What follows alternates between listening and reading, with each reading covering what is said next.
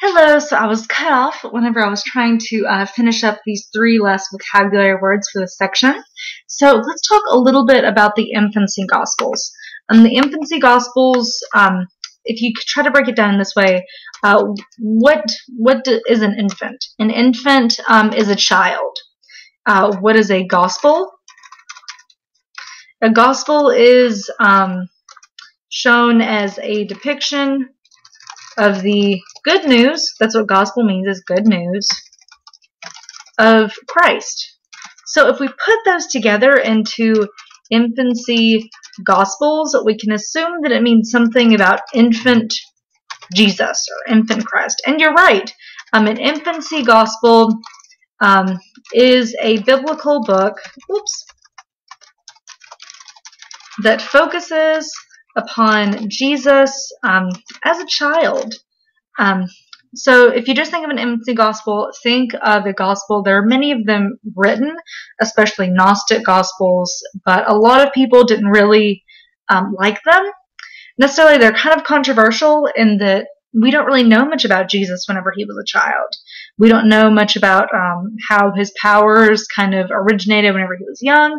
So they're not really part of our canon anymore. But in history, many of them have been found. And they refer to Jesus as a young child from the time he was born up until he's 5, 6, 7, 12 years old. So Jesus growing up. So what is this infancy gospel of Thomas? The infancy gospel of Thomas is a controversial, one of the oldest, if not the oldest, infancy gospel about Jesus. Why is it controversial?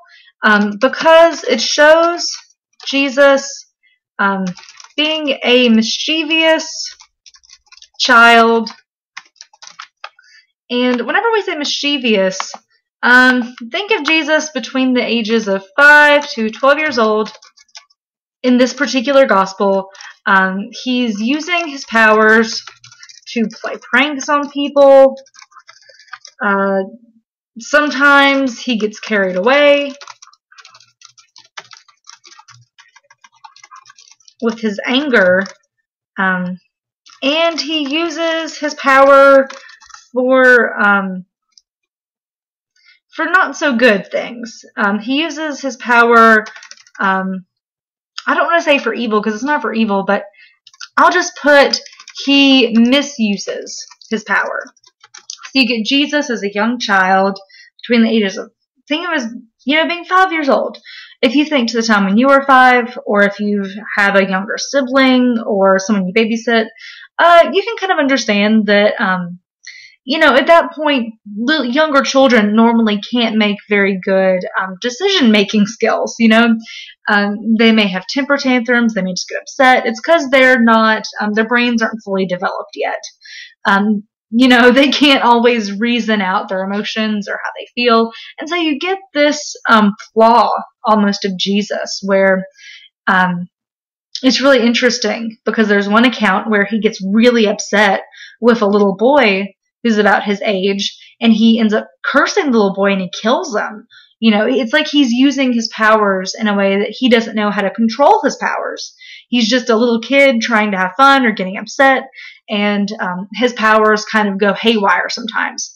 But this gospel does show him trying to learn how to use his powers, how to use his powers for good, like to help his dad with carpentry work. He ends up bringing that little boy that he kills back from the dead. So you see him kind of growing throughout that gospel, and you see him learning how to use his powers. But at the start, you can imagine it's controversial because you get this young figure of Christ who almost doesn't really know how to use his powers, and sometimes even misuses them because he's so young. And it's like he's a normal 5-year-old, but doesn't know how potentially dangerous or powerful that he is. So that's where you get that viewpoint about Jesus. And again, that's one of the oldest infancy gospels about Jesus, and it's a very controversial one. Okay, so let's talk about the difference of Mark and John. When does Jesus die in relation to Passover? In Mark, Jesus dies on the day after the Passover meal. You can see Jesus having an account of having his Last Supper, which would be Passover. Last Supper meal with the disciples. And so in Mark, it is after he has that Last Supper, after he eats with the disciples, that he is taken into custody by the authorities, and he is crucified on the day after that Passover meal. However, in John, Jesus is killed before the Passover meal. In fact, Jesus is killed on the day of the preparation of Passover. Now, what would be prepared for Passover? What is this day of preparation? On this day, traditionally, a sheep would be picked out and killed as a symbol of sacrifice, as a symbol of, I don't know how much y'all know about this, but I'll go into it just a smidge. In Moses' time, there was a plague, and this plague was supposed to come upon the people of Egypt because Pharaoh kept refusing to let the Egyptian people free the Israelites. So the Hebrew people were still under the captivity of the Egyptians. Pharaoh refused to let them go. So what God told Moses is that I will bring the angel of death upon the Egyptian people and upon anyone who doesn't slaughter a lamb and put its blood over the doorpost. So at this time, the Hebrew people all took a lamb, just a simple, pure white lamb, and killed it and put its blood over the top of their door. And so according to legend, this angel of death supposedly saw that blood and did not go into any of the Hebrew people's house. And so it passed over them. So the angel of death from Moses's legend passed over the Hebrew people. This angel of death, however, the Egyptians did not slaughter any lambs or anything, so it went and it killed the firstborn of all their families, the firstborn children. And you can imagine what a huge problem that was. Pretty much everyone knew someone who was affected by this, because if it's a firstborn child, pretty much every family will have one of those. And so that just completely stunned the Egyptian people, and that was kind of the final straw for Pharaoh, and Pharaoh ended up letting the Hebrew people go because of this angel of death. He just said, this is too much, this has been such a tragedy, keeping the Hebrew people as slaves is just not worth it.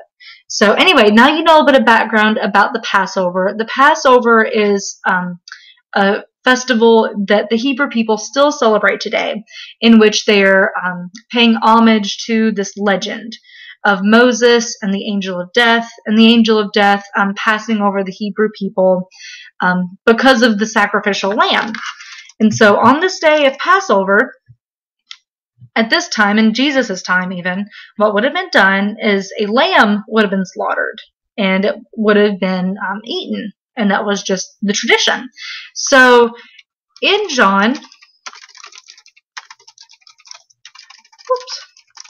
you have Jesus being killed as you remember before, we were talking about a symbol or a moral truth, as a sacrificial lamb for the sins of the world. So Jesus is being set up as the sacrifice. He's offering himself as a sacrifice for the sins of the world, to bring everyone justice on this day of the preparation of Passover.